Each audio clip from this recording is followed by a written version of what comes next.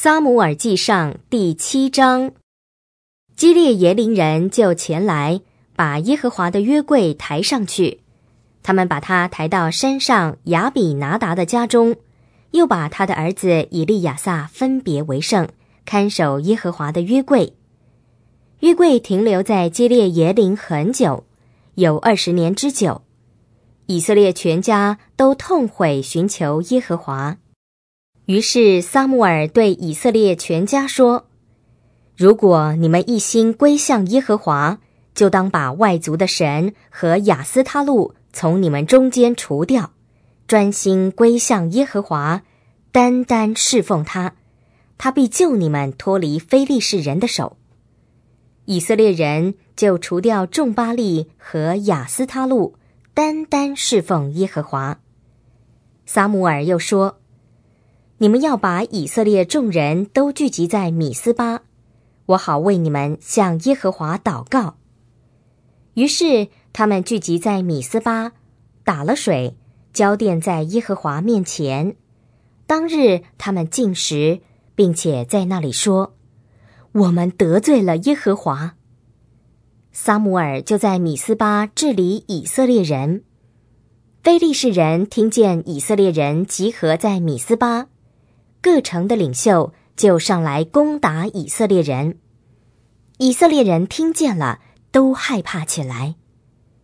以色列人对撒母耳说：请你不要静默，为我们呼求耶和华我们的神吧，好叫他拯救我们脱离非利士人的手。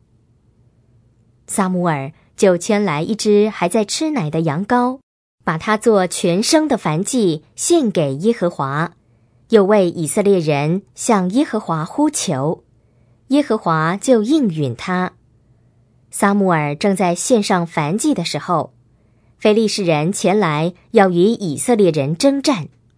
当天耶和华发出极大的雷声，攻击非利士人，使他们溃乱，他们就在以色列人面前被击败。于是以色列人从米斯巴出去追赶非利士人，击杀他们，直到伯甲的下边。撒母耳搬来了一块石头，把它竖立在米斯巴和善之间，给这块石头起名叫以便以谢，说：直到现在耶和华都帮助我们。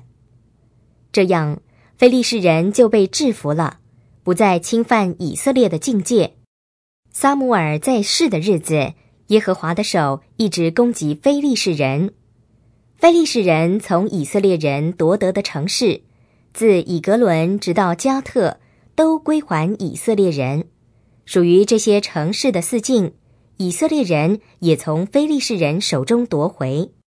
那时以色列人和亚摩利人和平相处。撒母耳终生做以色列人的士师，他每年都巡回伯特利、吉甲和米斯巴，在这些地方治理以色列人。然后他回到拉玛，因为他的家在那里，他也在那里治理以色列人，并且在那里为耶和华筑了一座祭坛。